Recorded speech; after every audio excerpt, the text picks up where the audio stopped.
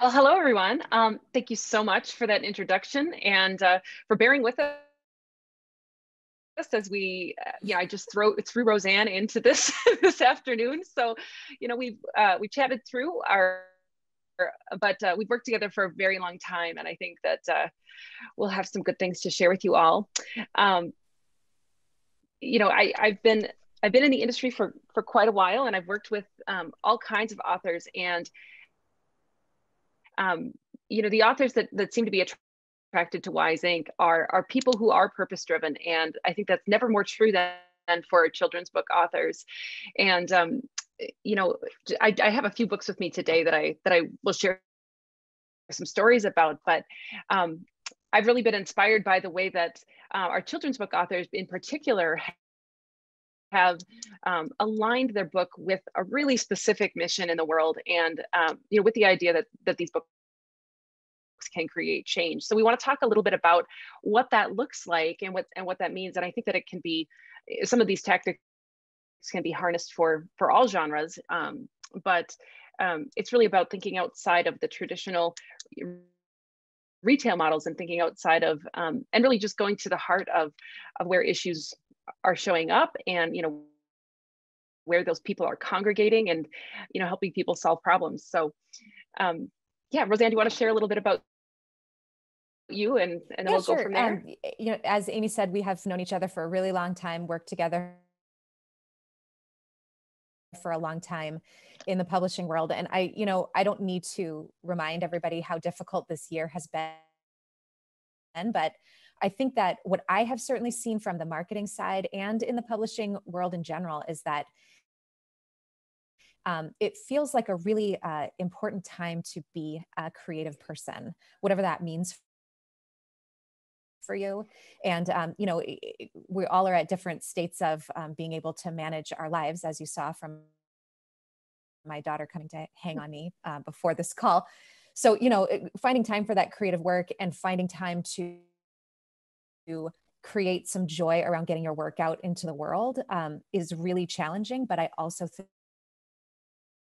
think it might be more important and more exciting than ever right now, particularly with this holiday season coming up, where we probably still won't be able to be together. We can connect through books, and I think a lot of people know and feel that. So it's I don't know, I think it's an exciting time to be a writer, especially a children's book Yeah. writer.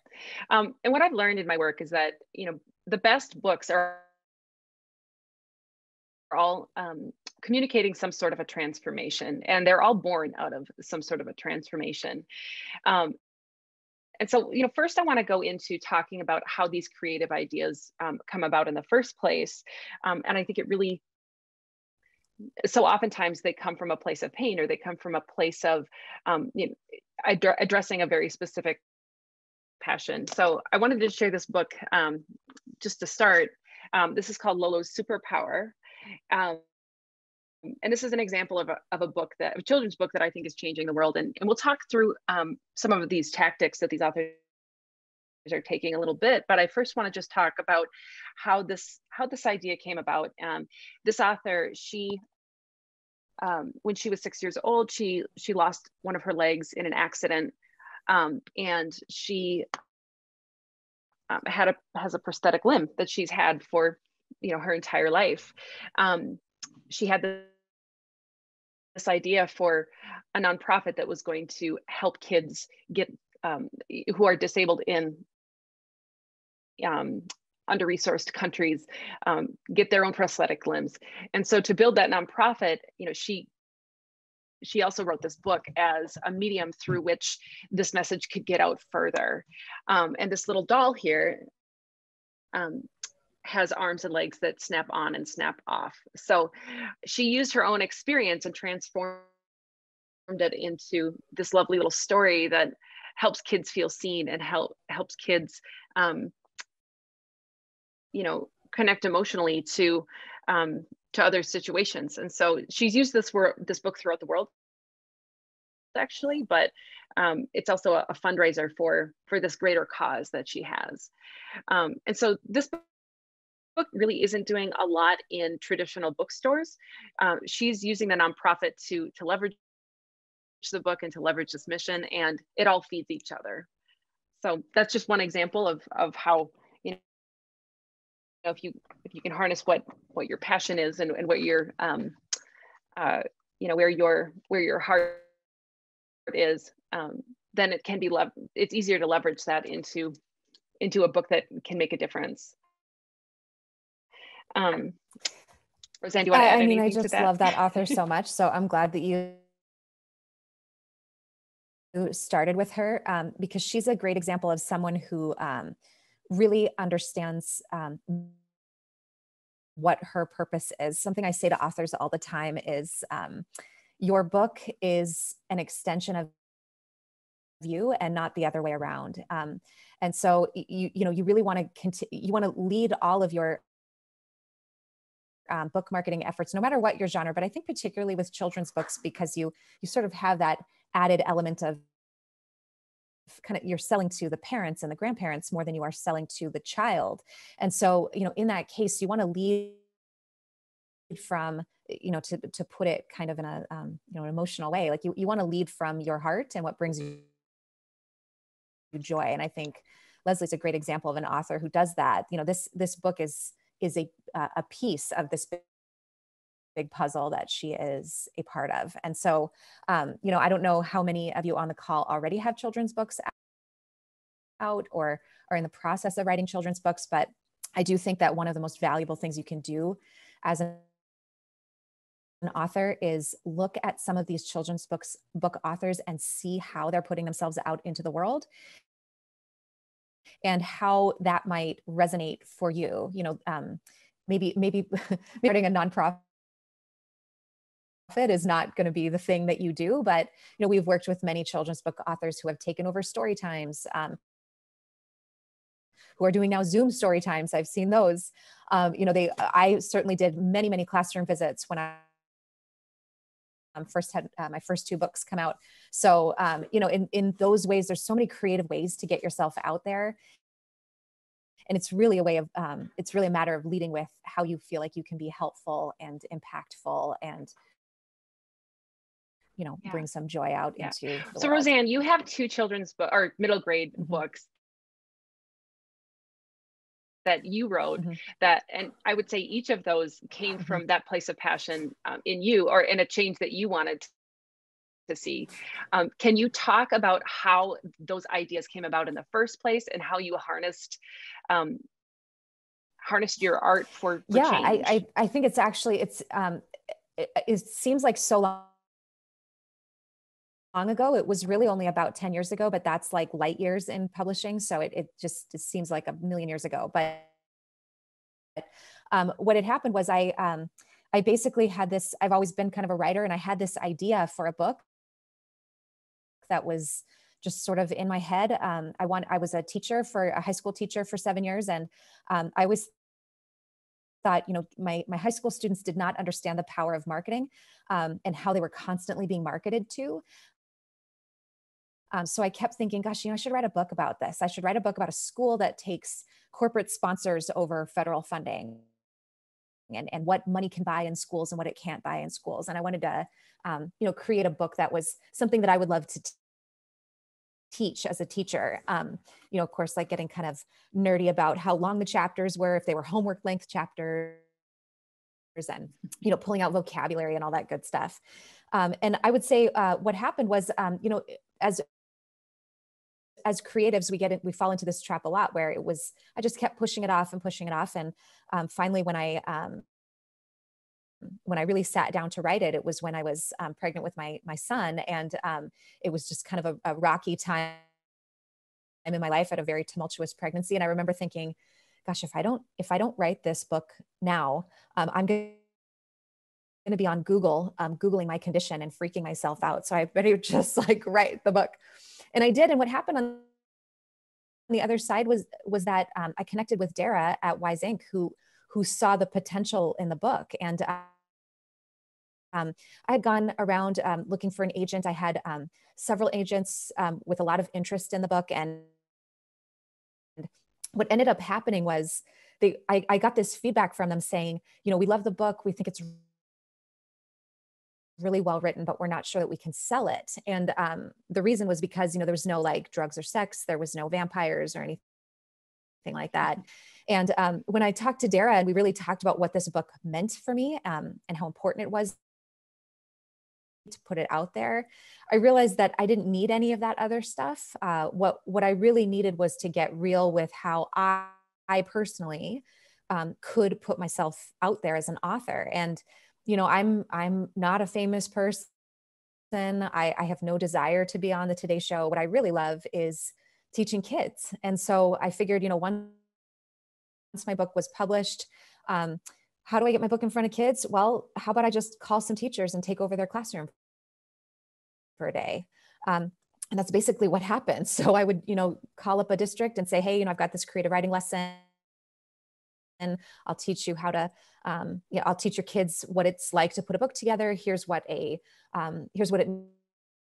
means to put your book cover together. The kids always love all the different editions of the book cover that come out, and all the illustrations. They love asking how much money you've made. I got that question multiple times. But really, it was so much joy to be out there and put myself out there in that way. And I had spoken with other middle grade authors they just hated classroom visits. So they were doing, you know, big advertising campaigns on Amazon and on Pinterest, and they were doing other things. But for me, it started with where my joy was and where the book started. And it was really in the classroom. So that it sort of organically grew from there. Can you talk too about the mission for that first book and what change you wanted to affect? You know, I would say, gosh, when I reach back and really think about the mission for that book, what I wanted was, I really felt strongly that our kids were being kind of saturated with sex and drugs at a really early age. And they, you know, it's not that they should be reading any books like that. I just wanted to give a, you know, sort of quote unquote cleaner option. And so I wanted to have a book that, again, that I felt like I could teach and that I would want to teach, but also that a parent would really want to read with their kid, and spark some really cool conversations about bigger social issues. And that certainly was the theme in my second book as well, about cyberbullying. So you know, I wanted to spark bigger conversations. And so it's easy in this business to get really overwhelmed with all the things that other authors are doing, and all the ways that they're putting themselves out there. But for me, what worked was really focusing on that mission of, you know, talking about these social issues, getting families talking about these social issues in a way that is comfortable for them. And then, you know, continuing my teaching career around it as well. Yeah. So with every book that we publish at Wise Inc., we are focusing in on a very specific mission, and being clear about that and identifying that from the very beginning. So, you know, and sometimes there isn't a lot of room for that in the creative process, but at the very least, before you move into production, we want to get that really clear, because when we have a clear idea of what the mission is, we filter all the decisions we make in the production process through that mission. So, you know, having the mission of wanting to spark great conversations, that might mean, you know, putting discussion questions in the book. That's something that would affect or would impact the mission or would help further the mission. And you know, I think that having an idea of how you want a book to impact an audience, whether it's in big or small ways, means that you're going to be making the right decisions along the way. And it also shifts what success looks like for the book. I know that there are some traditional publishers here, and you know, success is largely, you know, in how many copies you sell and in whether you can make a profit. And of course, that all matters too. In independent publishing, we have a little more flexibility to decide for ourselves and help our authors decide what their success looks like. And then it's really more based on are we able to help the author achieve a mission versus are we able to make money? And if we can do both, then wonderful. But we actually find that it's easier to make money when we keep that mission at the forefront through the production process. So, another example, I did want to just share Ara's book because she's not here today, and you would have heard all about this. But this is Ara's gorgeous children's book, Rise and Shine. And Ara really took, a different route with launching and marketing this book. So I want to talk you through how that went a little bit. So she came to me, she had worked on another one of our authors' books as an artist. And she came to me with this beautiful poem that she had written, reflecting on all of the darkness and the division in our country and in our people after the 2016 election. And she said, I want to write something, or I want a book that is going to remind children that they are the light, that it's up to them to carry the light forward into the next generation. Because, regardless of what side of the aisle you land on, I think we can all agree that that was a very dark time. Just as a people, we weren't united, and I think that's still carrying over to today. But she looked at this book as a healing tool for these kids who really just, it's hard for them to understand what's going on, what their parents are so upset about, what's being talked about. And she wrote this beautiful poem about how kids have the power to also rise up and shine their light. And I know that it was originally just called Shine, and then we said, no, I think it needs to be Rise and Shine, because we needed that action word in there. And as you can see in this book, it's just a beautiful book, but the artwork is so colorful, so vibrant, so bright. So it really does just live up to the message in the book itself. Ara was really one thing that I think is really cool about her book, if we can kind of just transition to talking a little bit about how she got it out into the world. She was really able to harness a grassroots marketing effort with her book. She was lucky in that she already had an audience with her artwork, because she was a full-time artist at this point. But it wasn't a massive audience, but she had a decent audience. And she launched a crowdfunding campaign through Kickstarter as a way to pre-sell her book. And so we carried her through the production stages. And then once her book was all designed and the artwork was all complete, it was a perfect reflection of that mission to carry that light forward and show kids how to do that. She launched this crowdfunding campaign to pre-sell her book, and she was able to raise, I think, $22,000, which reimbursed entirely her production costs and allowed her to print 5,000 books. And she reached out to me earlier this year for a reprint. So I know that she's been able to sell through those. This book came out in 2017, and she's still doing things with it. And just an example of how the production, filtering the mission of the book into the production decisions, you can see she's got these beautiful, like, sparkly foil stars all over the cover. So it really just embodies that idea of shining. And it reflects. It's beautiful. So that's Ara's story. And I know that she would probably share a lot more about it, but do you want to jump in, Roseanne? And I talk about Ara a lot because if you were ever, pre-COVID, but when you would walk into your favorite gift shop in the Twin Cities, you will always see Ara's book there. It's prominently displayed. And she was in, what is that adorable art in Linden Hills, very prominently displayed there. So no, it was heartfelt. Mm-hmm. It hasn't been that long since I left.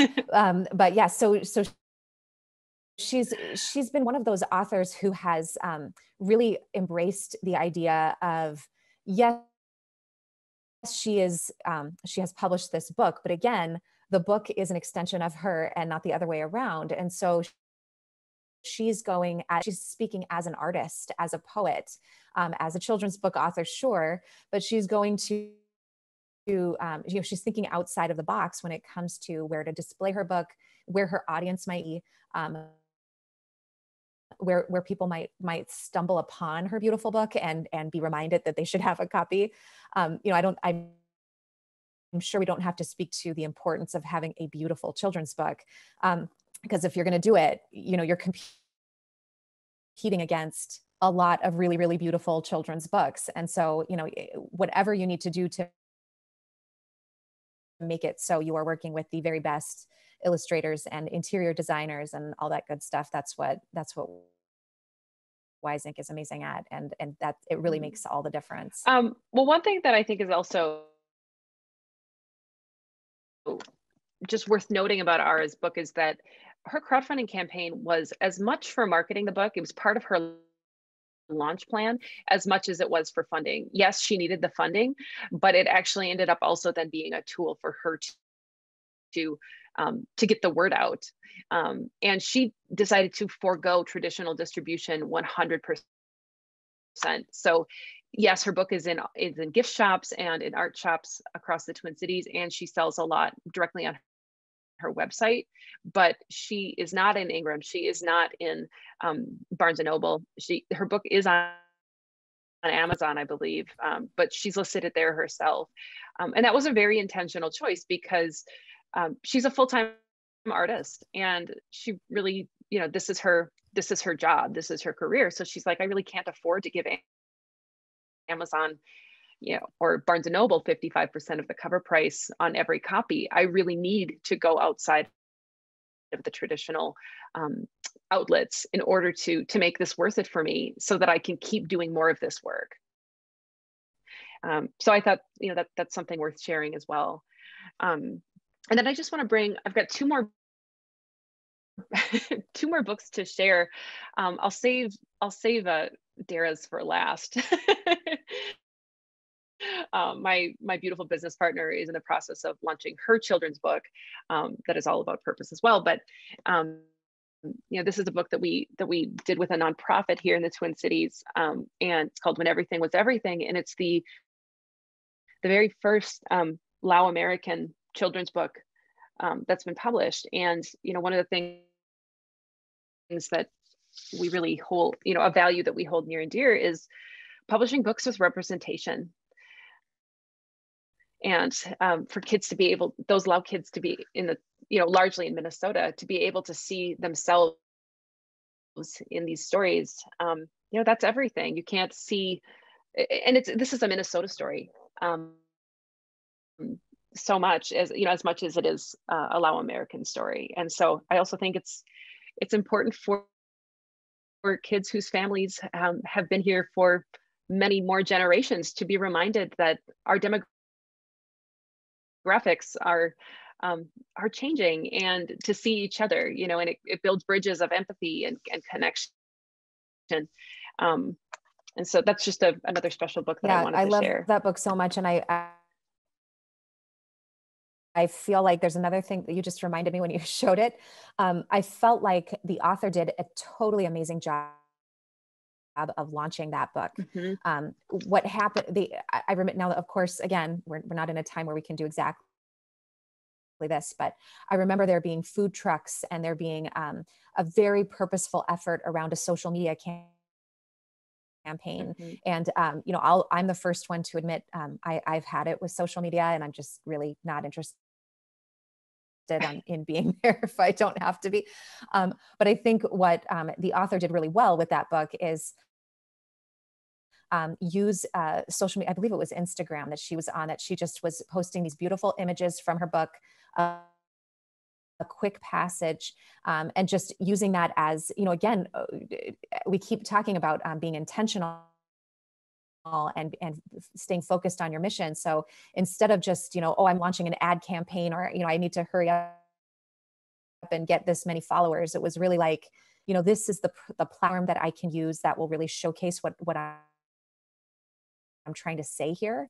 And then organically, it sort of grew from there. So I think she's a really good example of an author who kind of understands that long haul of the children's book efforts, all the book efforts, but, you know, maybe especially a children's book that is very purpose driven or mission Absolutely. driven. And, you know, in addition to being beautiful, the authors of this book got some really wonderful endorsements. You know, one from Kalia Yang, you know, and several others, and that is so important too for, you know, especially if you're really going to be focusing on grassroots efforts and trying to open doors outside of the traditional book retail channels, you know, to have really great endorsements that will help open those doors is really important. Do you want to talk a little bit about your second book, Roseanne, and the mission behind that one and how that one came about? Sure. So my second book is it's called Edge the Bear Garden, and it's much shorter than my first book and took me twice as long to write. And it was partially because it was about the subject of cyberbullying and digital citizenship and stuff that I feel very strongly about, and I really wanted to get it right. And for me, you know, the marketing efforts behind that book and putting myself out there were very different than the first. First had a much more kind of feel good message to it. So with that second one, there was a lot more intention behind, well, just getting deeper into sparking some of these conversations. So with both of my books, I have guided reading questions at the end of each chapter. For a while, I have since taken it down from my website, but for a while I had a downloadable teacher's guide to use for the book. You know, if they were teaching it in a class. I was part of a bunch of different book clubs. You know, it was interesting because what I found was that with that book being it wasn't a personal story, it was fiction, but because it was going to elicit such personal commentary and really kind of intense conversation, I felt like it was more, it was necessary for me to kind of make that my connections with teachers and book clubs and all that good stuff much more personal. So that's what I did with that book. I think this is a really good example, though, of how you took a mission with the book and translated it into, okay, here's this mission.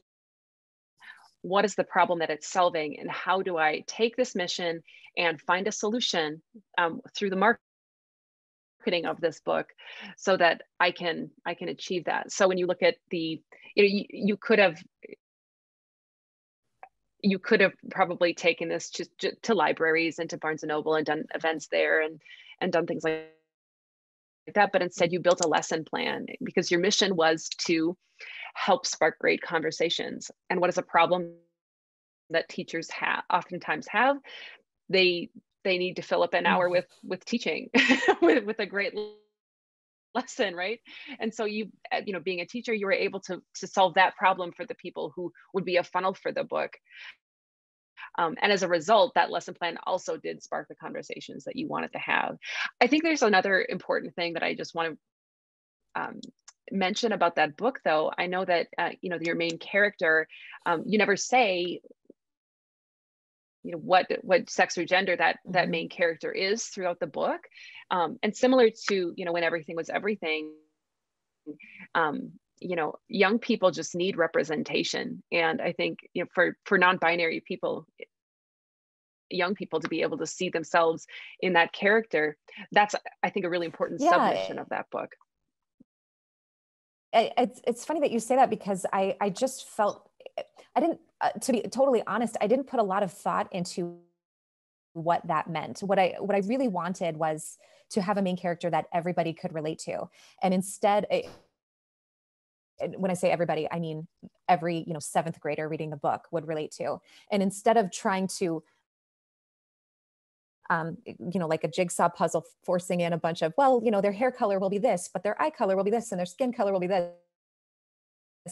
I figured, it might be kind of fun to play with having the kids decide what the gender of this narrator is. And I will tell you, in my conversations with kids, that was, and still is, the number one question that I get about it. And kids get like angry. Like I will, they'll say like, no, but really, was it a boy or a girl? And I will share, like, actually, when I was writing it, I was picturing a boy.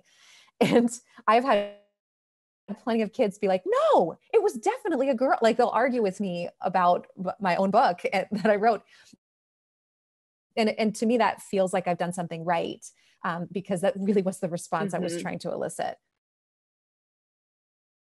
Well, and it just shows that just by making that one editorial choice, you did spark those conversations, and passions, and also have them, you allowed them to question their need for these boundaries, and for these clear identities. And I think that young people especially kind of crave that. They want to know what something is, and and that's what it is, right? And so getting them to be a little uncomfortable with that, I think, is really useful. Yeah.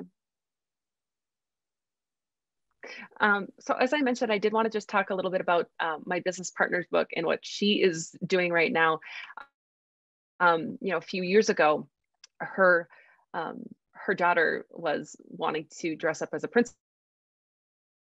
This was maybe 2 years ago. And she went to the store and looked at all the princess dresses. And if you know Dara Beavis, she's an African-American woman. Her husband is from Jamaica. And so her daughter is Jamaican African-American and, a beautiful young girl. And she, wasn't able to find any princess dresses with a little black or brown girl. And so she thought, well, maybe I need to like dig into this a little bit more. And so she realized in doing a little research that there are all these African queens that are not celebrated, that are not really well known. And she wanted to elevate these stories. So she researched these queens, and she is now coming out with this beautiful series called Lil Queens, and it is telling the true stories of real African American and African queens. I say that because there's one that's in Jamaica, there's one that is in the continent of Africa. So they're in different places, but these are research stories. These are the real stories. They're empowering. And she just this past month was able to crowdfund this series, and she raised, I think, over $20,000 for this, just by harnessing the power of her personal connections. And that representation is huge. It's so important right now. And it's also an example of how you can connect with a movement that's happening, and you can figure out a way to align your book with a movement that's already happening, with a wave that's already rolling. And their family was at the heart of the relief efforts this past summer in Minneapolis.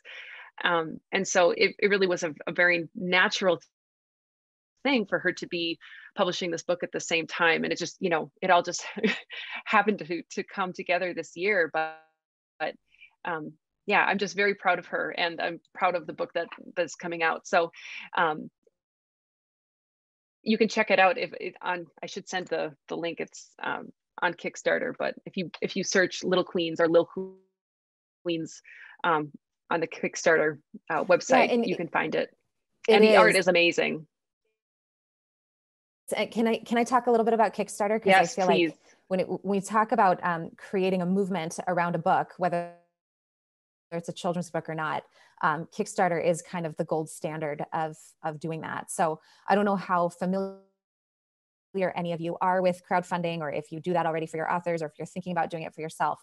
But I have I think Dara's campaign is probably a perfect example of an indie author who has used Kickstarter really cleverly and obviously successfully. If you have heard about the Goodnight Stories for Rebel Girls book series, that I say that is the gold standard for Kickstarter campaigns. It's just an absolutely phenomenal success that's led to podcasts and all the other things. And I think, in all the authors that Amy and I worked with over the years, there tends to be this desire to create the movement on the book that Kickstarter can create, without quite understanding that it is a huge undertaking to do something like that. So a Kickstarter campaign is very much another marketing effort. So it's not something to enter into lightly, but knowing that it's there as an author or a publisher right now is kind of a game changer, because for the right author, for the right book, it can really be powerful. So if you're thinking about it, or if you have authors who are thinking about it, I would say absolutely check out as many successful campaigns as you can, and reach out for help and questions, because it's a big deal to do one of those right. I think if you're genuine to your message, that's what makes it successful. If you can speak in a human way about what your message is and harness that in your campaign. I did just share Dara's campaign. She's got 51 hours to go, and she's at about $21,000. So if you want to be one of the first ones to get it, you can still pre-order a copy for the next 51 hours. But just talking a little bit about the different platforms that our authors use for crowdfunding, it really means that it can be the best of both worlds, because they can have their project funded and they can make all of the profits in the end. So we say that you pay to publish one way or another. Either you pay up front or you pay through royalties in the back end. If a book is crowdfunded, then you really don't pay at all, except for with your time. So it can be a really great deal if you're able to build a campaign strategically. Some strategies around that. We always suggest that authors build a campaign after their book is already built. So oftentimes they're reimbursing themselves for the production costs. But what that means is that the book is going to look a lot more developed. People can see that it's a real thing, that it's worthy of investing in.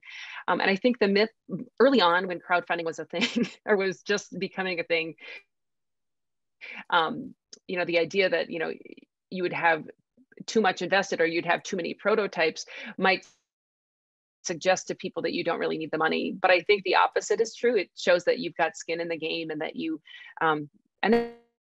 that it's really going to happen. Also, then you can build the momentum from that campaign right into the launch of the book, because if you can do a campaign 3 months before the book actually comes out, go to print right after the campaign is done, then there's a lot of momentum that you can tie into it. If there's too big of a gap between when you do the campaign and when the book actually comes out, then you lose that momentum, and you lose all of the great marketing efforts that you've done. And there are a couple of different platforms that we've had authors use. Indiegogo is one other one that we've used other than Kickstarter. Indiegogo is a platform where you don't have to meet your goal in order to have the campaign be successful. You don't get as much organic traffic that way. You'll have fewer people stumbling across your book.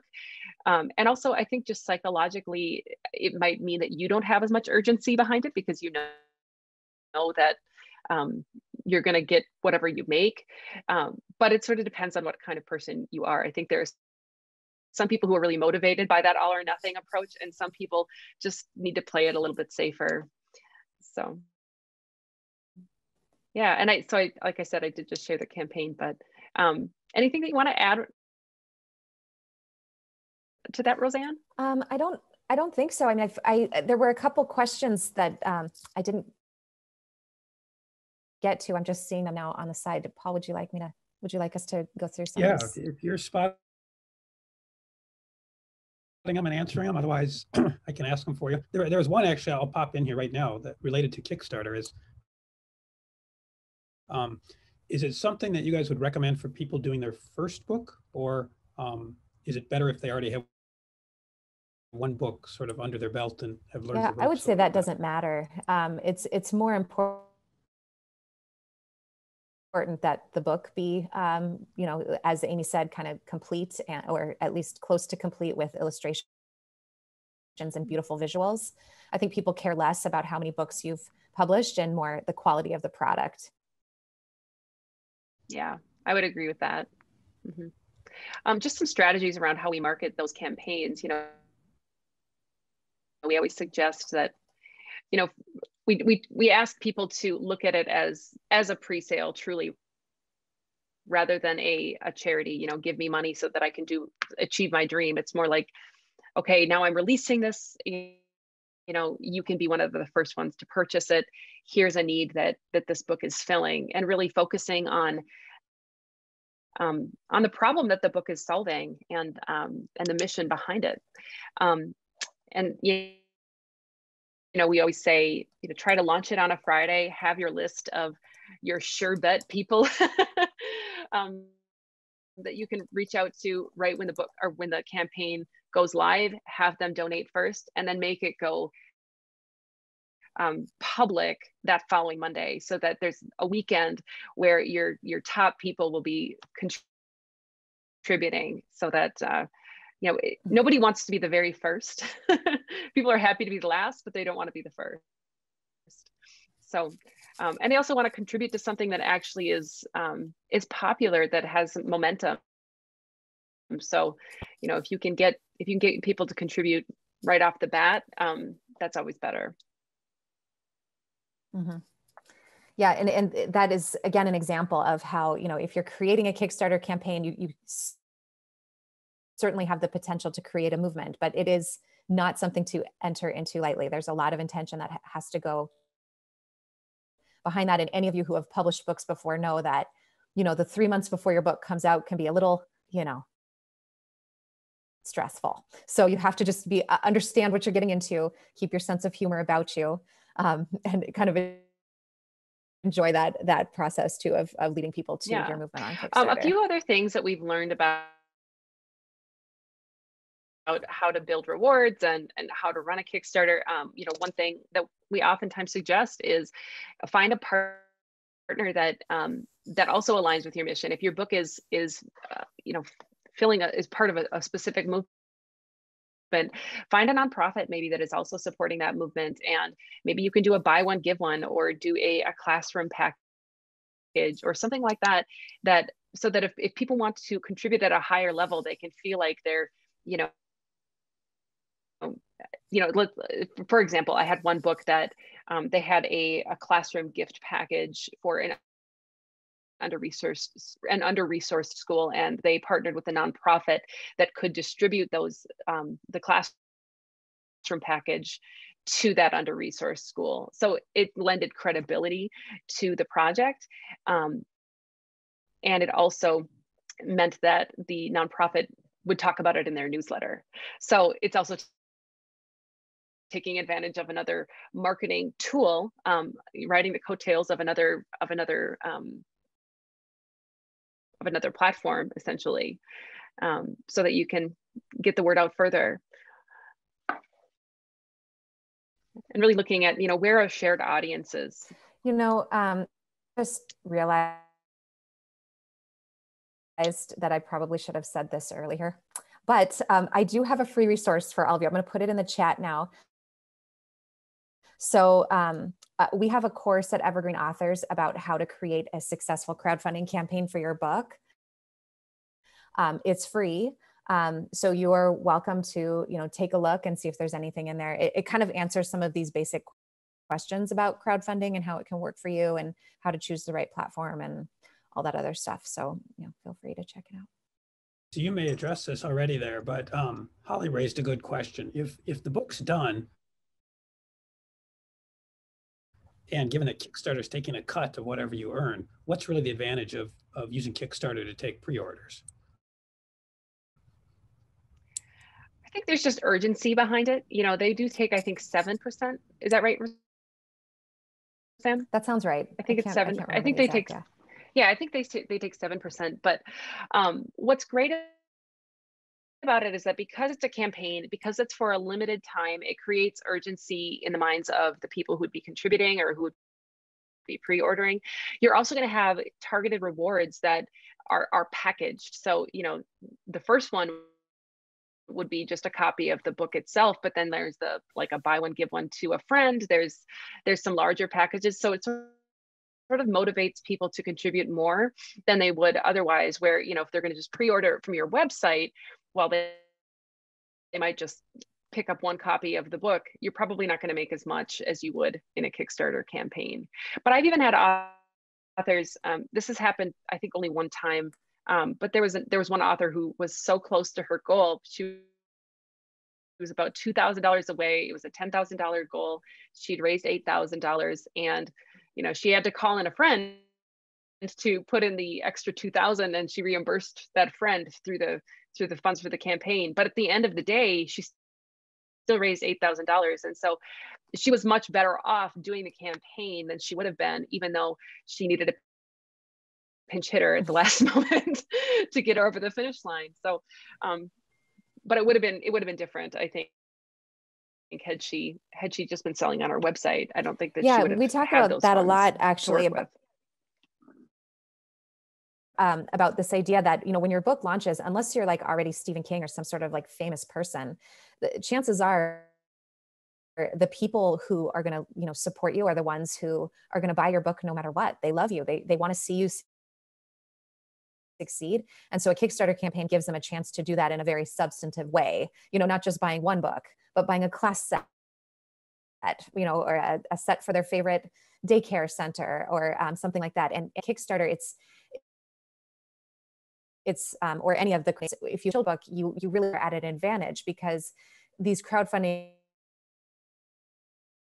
platforms are so visual. So it's very hard to crowdfund a straight up fiction book that is just text.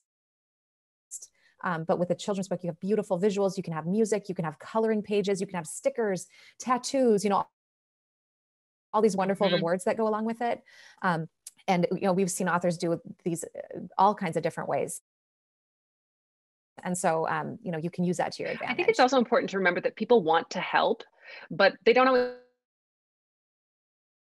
know how to help, and they're probably not going to stretch their minds to think of how to help unless they're a very, very special person. And so the crowdfunding campaign actually says, here are the specific ways that you can help, and it makes it really easy for them. There are all of these suggestions for how much they can give at these different levels. And, you know, I think it's just a great way to package it so that it makes that decision simple. But they're also paying for something. It's also it's an exchange of goods, essentially. You know, you're giving them back equal value. I think there was another question on here. Oh yeah, there's several questions. Yeah, sorry. So I guess steering away from a little bit of the tail end, more to the front end of the process. Ron raised a good question, and I think this is worth addressing, is not all children's book authors are illustrators, like in Ara's case. I know Dara used another illustrator. Can you talk about that, sort of the author / illustrator, author plus illustrator, that sort of dynamic? Sure, yeah, I can talk to that. You know, most of our authors are not illustrators. Ara is kind of a special case, and so I thought that's why I brought her. I was going to bring her on to the conversation, because I thought, oh, that's kind of neat. She's got both sides of this that she can bring to the table. Luckily, Roseanne is, you know, a brilliant marketer as well, so she's got a lot to bring to the table. But you know, when we're choosing an illustrator, we're really thinking about what is the vibe and the essence of the book that we want to get across. And we have a few different agencies that we work with that have illustrators all over the world. And so it allows us to have a lot of variety with our illustrators and have a lot of options for the authors. So how we go about that is we have the author actually build a Pinterest board first of different illustration or children's books and illustrators that they like, different aesthetics and art styles, and then we share that with our agency representatives. And sometimes we actually will source people on Instagram. Like, we'll do some research for individual illustrators on Instagram just to see if we can find somebody who's local or find somebody to work with directly. I'm actually writing a children's book right now all about forest foraging. And it was really important to me that I have a local Minnesota artist, because that way, you know, that's somebody who could do events with me. You know, I wanted to be able to say that this is a Minnesota built book 100%. You know, it's going to be, you know, obviously written by a Minnesotan, illustrated by a Minnesotan, published by a Minnesotan, printed by a Minnesota printing company.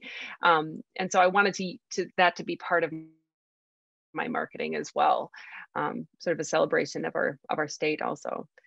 So I found somebody on Instagram that I'm going to be hiring. So there are a lot of different ways that you can find a great illustrator. But, you know, I think the quickest way is to work with an agency. One of the agencies we work with is called Astound. And you know, they have hundreds of beautiful illustrators around the world. So we've hired illustrators in Argentina. We've hired illustrators in Peru, in Vietnam, in Spain, all through this wonderful agency. And might point out, as a designer, design and illustration are different things. They're different skills, and usually, but not always, different people. So there's a lot of pieces to this puzzle. But I have had that happen before, where people will talk about that, and it's like, no, you don't want me drawing your book. That would be a very sad. Paul, I feel like you said that so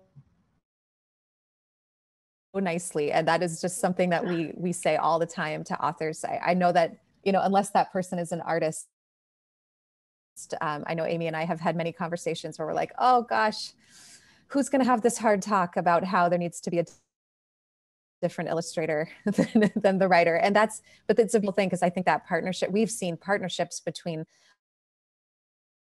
writers and illustrators who didn't know each other before, and then are able to use each other's networks to sell their books doubly. Happen all the time. So that's something really exciting if you're not a visual artist, like I certainly am not. So. No, that's a very good point. Kind of doubling your effort, doubling your audience. Exactly. So Karen raises a good question here about marketing, especially if you're self-publishing. What do you recommend for marketing to small stores or gift stores or indie bookshops, things like that? I mean, how do you get to all these people, short of going door to door? Well, so I put in the chat a resource that we have at Evergreen Authors called it's author templates. We call it our little black book of templates. And you know, I wish that there was some sort of way that, you know, everybody could just put their book into their favorite gift shop without making a personal connection. But the truth is, there isn't. You know, the bottom line is having these gift shops, especially the local ones with really vibrant creative communities like in the Twin Cities, they are asked to sell books and people's crafts and wares all the time. So the way that you really get your book featured in these types of places is through reaching out. And so that's why we created these templates to have, you know, authors who are just looking for, you know, how can I reach out in a way that's not cheesy? Like, how do I draft an email? How do I pick up the phone? So I really do think that's the way. And it leads to kind of a bigger conversation about how partnerships are really the key when it comes to selling any book, no matter what the genre, but probably particularly with a children's book, because again, you're marketing to parents and grandparents who are buying these books. You're really not marketing to kids. You're writing for the kids, but you're marketing to their parents. So you want to be where they are. I will say that Pinterest is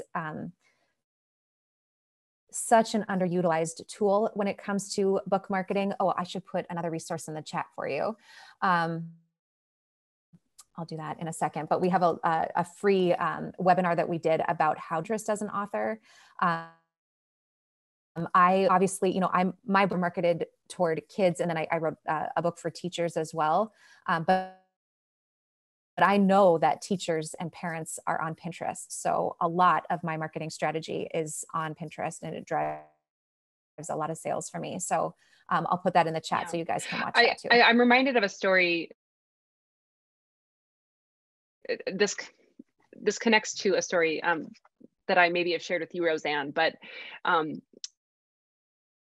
a few summers ago, Dara and I went to the Yale publishing course for leadership strategies and book publishing. And it was really wonderful. I highly recommend it to any of you.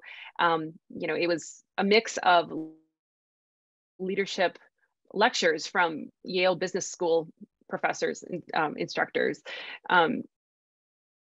and industry professionals at the highest level in publishing, the levels in publishing. And we had this really wonderful kind of master class on book marketing, where they walked us through the marketing from, marketing directors at Penguin Random House and Simon & Schuster. They had one from each. And they took us through 2 case studies, and we got to the part about getting endorsements. And I said, so, is there a secret network that we should be a part of? Like, is there a, like a job posting board where you ask people for endorsements? Like, how do you go about that? And they said, well, we write love letters and just beg and do that to about 100 different people. And I was like, oh, so it really isn't magic. And that's kind of what I can take away and apply to a lot of different areas. And I think that applies to the gift shops and these other small specialty retail places. I think that it's great to connect with places like that for marketing your book, because you can usually be a big fish in a small pond. They usually have smaller book sections, and the store owners are typically trying to make a personal connection. And if you can appeal to that, then you've got a great chance. One resource that I've had authors use in the past, it's called New Leaf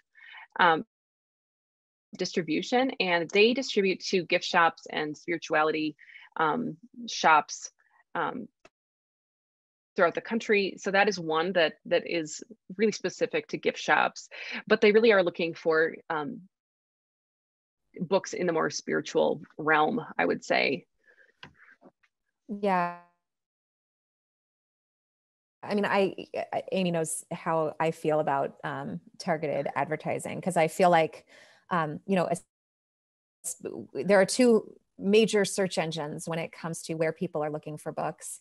And especially, if you get you put yourself in the mind of a parent or a teacher who's looking for the content of your children's book, or even the exact mission of your children's book, they're using Amazon and they're using Pinterest as the search engines that they are. You just have that search toolbar. We use it all the time. You go to Amazon books about books featuring diverse children, books about teaching kids empathy. And what, the reality is with so many books coming out every single day, you want to have a really targeted keyword strategy. So when people are searching for your content, they find it. And I find that, there's so much joy for me in doing the teaching and the workshops and all that stuff, but there's a whole lot of joy as well that comes from passive income with your book sales, because you've really sold your book to people who are already looking for the content. So I know Paul's already listened to us talk about that ad nauseum, but we feel pretty passionately about it. So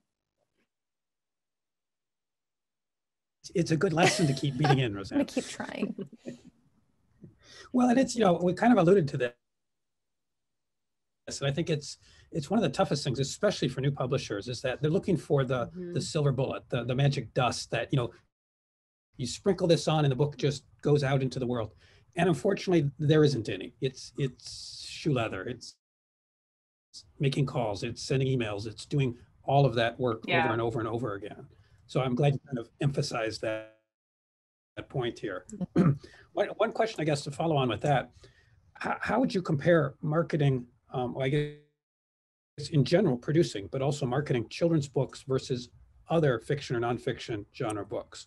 I mean, what's better? What's worse? What's different? Is Pinterest a good thing for either? Is that really only No. children's?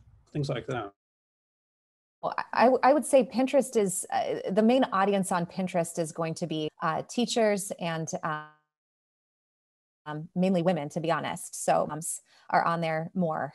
So, I would say Pinterest is great for cookbooks. It's great for children's books. It's great for anything in the education space. Any nonfiction book is going to be better promoted on a platform like LinkedIn, most likely. And then Amazon is kind of the one that is, it's the search engine for all. Yeah. But I know that, you've had a lot of success with Amazon ads, and Josie, your business partner, who's also a Wise Inc. author, has had a lot of success with Amazon ads. So it's one way to help your book rise to the surface on Amazon. It's not perfect, and I think that is getting a little more saturated, because the more people who use Amazon ads, it dilutes their power. It's a little bit harder to. So you know what Amazon ads are when you see on the bottom it says sponsored products related to this one. So we've had a lot of authors use that and have success with it.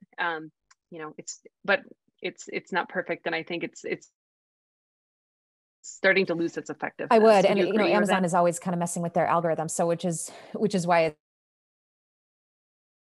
it's important to be kind of smart about it before you dive into it. But I think that's why we're so excited about Pinterest, because we're not seeing that type of saturation there. Mm-hmm. And so, if you're writing children's books, that's really just a great place for you to be. So yeah, it's all the more reason to get really intentional behind some of this other work, this other marketing work as well. And, again, I think this goes to something really fundamental that a lot of authors forget. And that is, you need to get your head in the mind of whoever it is that you're getting. So mm-hmm. if you've written a book and you don't know your audience, there's a problem. You need to spend some time getting to know your audience. And so, I've seen authors literally go on their LinkedIn page and say, "Hey guys, I've written this business book. Where do you buy books? Where do you get your information? What websites do you go to?" And then they use that to, "Oh, that's a great connection for me. I there." I don't. Sometimes authors can be they can make it harder on themselves by doing the guesswork on their own, or they say, "Oh, I think people are buying books based on blog posts." Well, if they don't have any evidence of that and they read it somewhere on Twitter, that might not be a really effective way for you to sell books. And so, for me, if I'm targeting teachers or if I'm targeting, bookstores or anything like that, I need to know where they are getting their information and how I can get in those places, if that makes any sense. I think key to getting into your reader's head is really understanding, what keeps them up at night. What is their life like? What are the problems that they are facing, and how is your book part of the solution? And if your book isn't directly a part of the solution, figure out how you can build a tool that goes with your book so that it can be part of this teaching guide for teachers. It's, yes, teachers need content for their classes, but just giving them the book isn't enough. You need to build something else so that their problem is solved by buying your book. I will say, creating the teacher's guide for my first book was the absolute game changer for me, because it meant that I was providing more value than just the book. It was, here's a lesson plan as well. And it wasn't just something that I put together. It was, I'm a certified teacher. I know that this will work. So I had kind of that, the credential behind me to do that, so to speak. But there are a lot of different ways that you could do that. And you know, one example I can think of that for a book that just solved this problem itself. You know, we coach a lot of authors to go to funnels for where their readers are congregating. So one of the books that we published back in 2017, I think is when it came out. It's called My Preemie Baby Book. And this was a book that was written for by two parents who had twin daughters in the NICU. These girls were born at 23 weeks and 6 days. And if you know anything about preemies, 24 weeks is what they say is minimum viability. These two little girls are well and thriving, and I think they're 7 years old now. So it's a really happy story. It wasn't without a roller coaster, of course. But from this, they learned that there really wasn't a baby book for preemies and preemie specific milestones. And so they wrote this beautiful book that is tracking these things, but it's also an emotional tool to carry the parents through the journey. It's also a journal so that they can actually capture the story and remember it, because it is such a whirlwind. And then it becomes a tool for them to share the story with their kids later on. And what they have done is also they've decided to forego the traditional distribution route altogether, and they went directly to the hospitals. And they started with the NICU that they were in with their daughters, and that NICU bought several hundred copies for all of their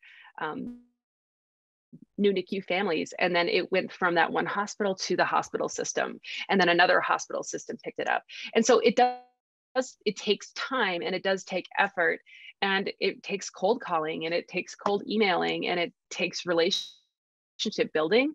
But all in all, you know, they're able to make a lot more money through the sale of their book and going directly to the people who need it, finding that funnel, that direct funnel to their audience, finding where they're congregating. Where if they, you know, focused on libraries and bookstores, they'd be selling, you know, one here, one there, just praying that their perfect reader, or you know, the secondary audience, the family member who would want to purchase it as a gift, just praying that they would walk into the bookstore and find it. And instead, they just made it a simple solution for the hospital. You know, the hospital looks good because they're giving this beautiful book to all of these patients and these families, right? They look compassionate. So they're solving a marketing problem for the hospital, and they're filling this need and going directly to their audience. So that's a way that we're coaching people to think about it. And with children's books especially, you know, there are opportunities to do that. And going to where parents are congregating, going to where grandparents are congregating, and teachers are congregating. So we've had a couple questions that are more on the business side of things. So let's maybe kind of turn toward that. One is Victoria was asking about where to find out about industry averages, like by genre, about how sales do go, how sales should go. I guess the question is in context of you're trying to gauge, you know, am I doing well or not? And I think you just kind of outlined it. It depends a lot on how you're trying to market it and who you're trying to go to. But I guess having said that, where do you turn to for that sort of, you know, industry-wide statistical information? Is there a place? I'm trying to think if IBPA has that kind of stuff, but I can't. Yeah, I would love to answer this first, and I'm gonna say this with love in my heart. I don't look at that stuff for the same reason I don't have a scale in my house, and the reason is I'm not interested what that number says, because if I look at that number, then it's going to mess with my head. I'm going to be like, well, I shouldn't, you know. I feel pretty strongly that authors shouldn't be comparing their sales to anyone else's. It's just a really great way to make yourself go completely insane. So if that does exist, save yourself and don't look at it. Well, that's a good point, because I would imagine, you know, if you're looking at like Publisher Weekly or something, they're talking about trade books, the big publishers who are selling them by the thousands, literally by the truckload. And that will always make you, as an indie publisher, Yeah, and feel everybody's inadequate. so different. I remember having a meeting with a Wise Inc. author once who was just absolutely lovely. And he was telling me that he had done this Barnes & Noble book signing, and it was just a disaster. And he just couldn't believe what a terrible day it was. And it was so traumatic for him. And he never wanted to do it again. And I just thought, oh my gosh, I'm so sorry that happened to you. And then right at the end of the conversation, he said, yeah, I only sold like 85 books. And I remember thinking, dude, like I can name 20 authors who would have killed to sell 85 books in one afternoon. That's because success is gauged very differently based on the person. And so again, you know, if you get into that comparison game, I just think it's not a game that you want to play. Yeah. And like you were saying, these traditional publishers, these large traditional publishers, the big five, they purchase space at the front of those bookstores, and they don't, you know, but they also, even if you get a traditional publishing deal, you might not be their frontline author, and they do, you know, they pick a few titles every year to be like their big blockbusters, and then the rest are, you know, just destined to be backlist sooner than later. And you know, you might get a publicist that they'll assign to you. They might schedule an event. They might get you a little bit of PR, but it's not. It's even getting a traditional deal isn't a magic bullet. And so authors are, you know, really do need to think about their readers no matter what, whether you are getting a traditional deal or you're going independent.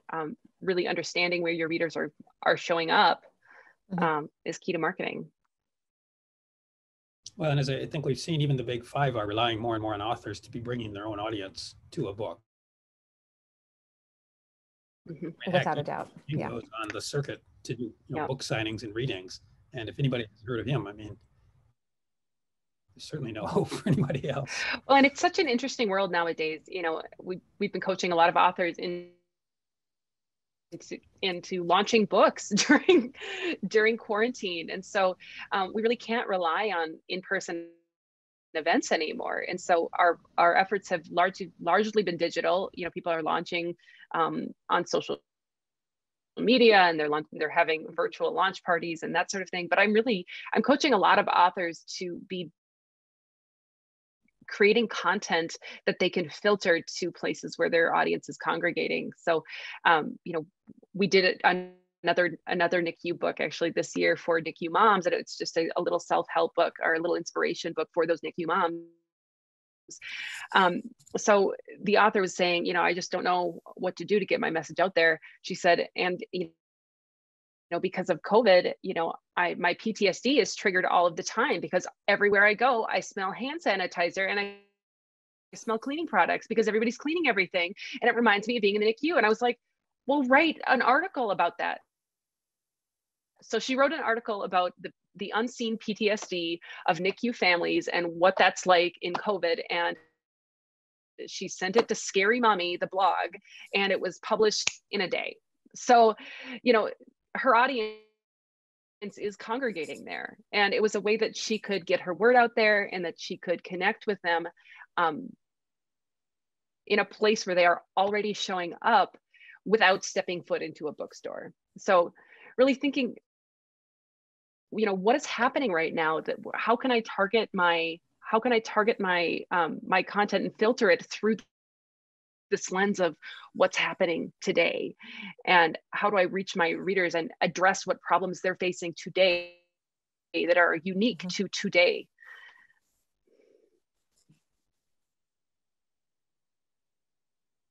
Okay, so Suzanne's raised a good question, more on the production side, the happy world where I get to live. Pointing out that a lot of children's books previously been printed overseas, and they tend to be, you know, especially if we're talking about the hardcover books, they are expensive production runs. Are you guys still seeing that overseas production is viable, is the way to go? And if or if not, who are you using for printing books and producing children's books here? No, we do have a couple of printers that we have connected with overseas. We actually haven't printed overseas though before. We work with largely Midwest printers.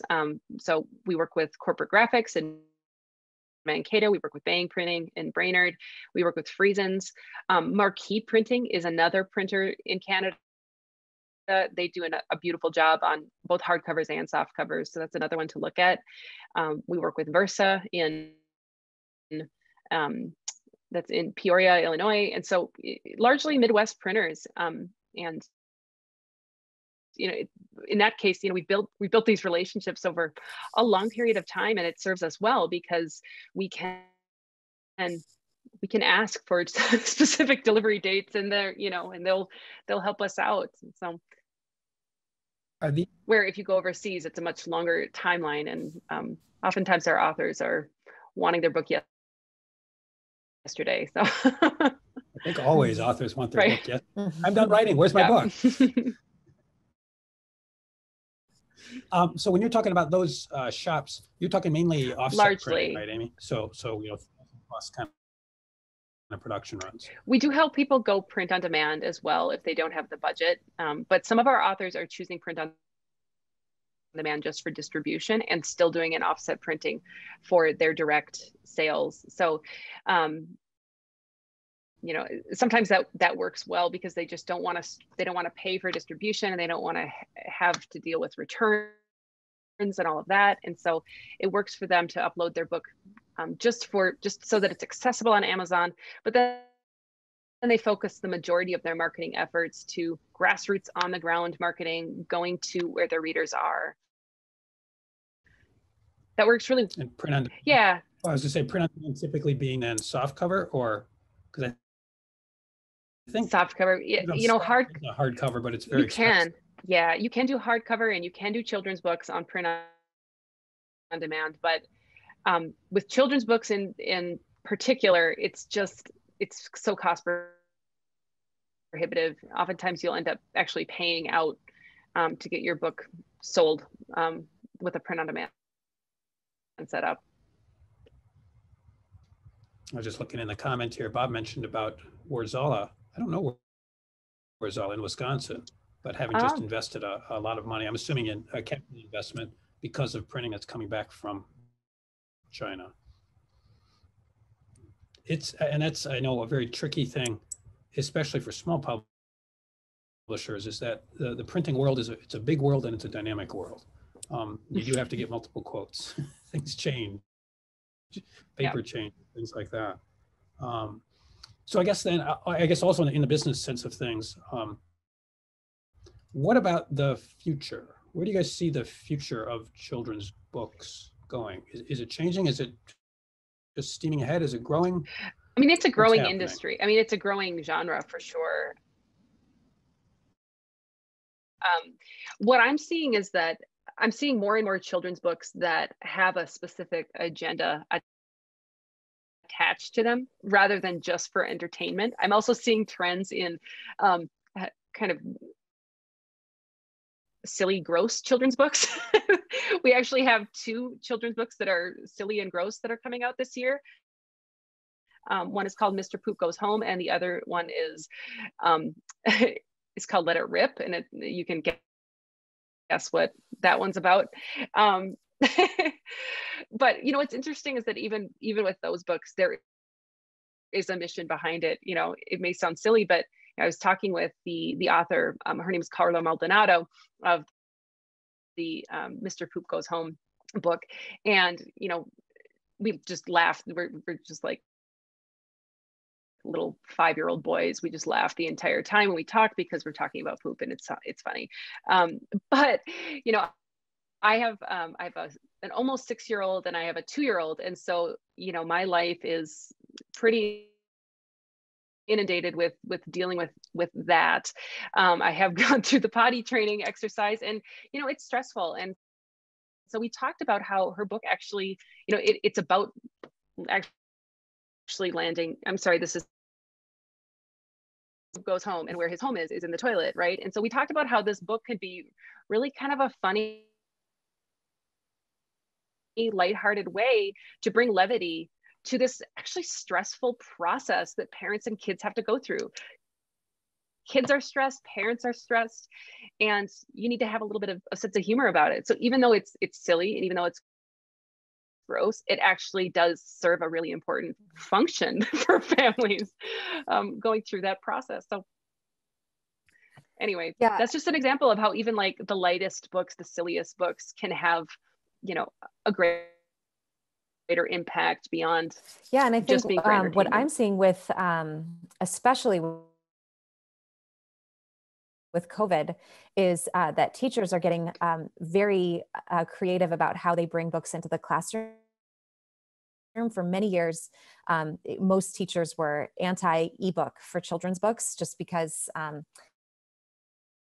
that's just not the way to do it. And then with COVID, and then the library shut down, I know that my kids are reading on Epic Books and Books, and they now have their own Libby app where they can download ebooks on, you know, and have their own holds on the library at the library, so they can get books that way. There's a lot of interactive books right now that are available for children's books, where you know, you can press on a picture and there's a sound. So I think that really smart children's book authors would be open to having their book be an ebook, and having that be used in a classroom in a technological kind of way. Do you have any ideas around how to market to teachers in the days of COVID? Wine, send them wine. Yeah. Yeah, no, I mean, I think, you know, what I know from certainly from the teacher community now is that they do not need a marketing campaign, and they don't need anything that they need to put any thought into. So if there's a children's book that you just want to get into the hands of a certain teacher, send it to them with no expectations. Here's a book, thank you for all you do. Or here's a book if you're interested in having me come take over a lesson and you can put your feet up, let me know, and here's my number. I think that's going to go much better than taking out an advertisement in some sort of educational magazine that no one's reading right now. What was the website that you used, though, to reach teachers? And it was like a teacher trade lesson, like it was pay to. Oh, Remind me? So teacher, now you're telling all my secrets, Amy. That's okay. Teachers pay That's why we're here. teachers. Teachers Pay Teachers is an amazing website for selling teaching tools. So if you have a book, now you don't want to sell a fiction on there. You do not want to sell your children's book on there, but you can sell an accompanying lesson plan on there. So teachers are going there for materials all the time. I will say that, you know, I've talked about how much I love Pinterest. I mainly have my Pinterest traffic driven to my Teachers Pay Teachers site because I make more money off of book sales that way. And it's passive for me there. But again, you know, you don't want to use it as, you don't want to just throw your book up there. It's got to be a teaching resource up there.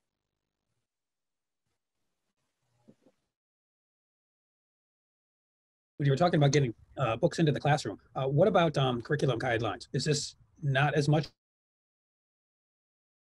of an issue, or is this a must-have kind of thing? And I know that varies state by state also, which can make things even more tricky for multi-state. Totally. So I, you know, as a teacher, I'm going to tell you, yes, it matters very much. And anytime someone shows me a lesson plan, I'm going to want to see the state standards that are being targeted in the lesson.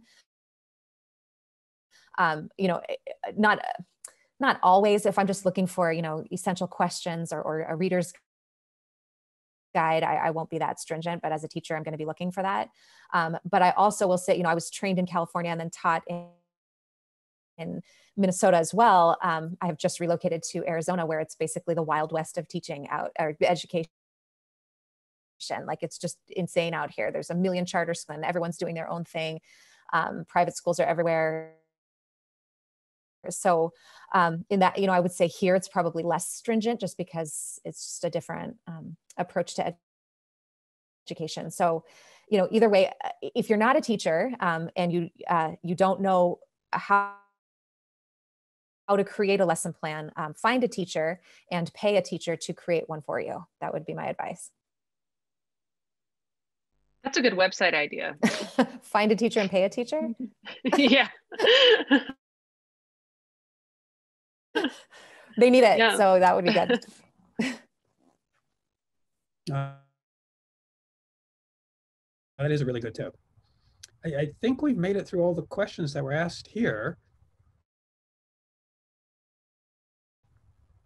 Just seeing if anything else is going to pop up. Having said that, because that's usually right when people say, oh, wait, I have one more question. But it looks like not, so that's good. All right, well, I think we can kind of start wrapping things up. I want to thank you both for agreeing to do this. This was wonderful, wonderful information, tremendously useful, especially Roseanne having to jump in and pinch hit here at the last second. That was good. But thank you, Amy, for coordinating that whole thing. Yeah, of course. This afternoon, you sounded a little panicked, and I know it takes a lot to panic. When Amy calls, I answer every time. That's how much I love her. Bless you. And really, you were the perfect person to jump in here and to be able to share about your education experience and all of that. So perfect on topic. I Thank you. Put ours website in the chat. So I do hope people check out her book and her work also. I mean, she's a wonderful artist, and I told her when she's feeling better, we're definitely going to still talk, because I want to hear her whole story as well.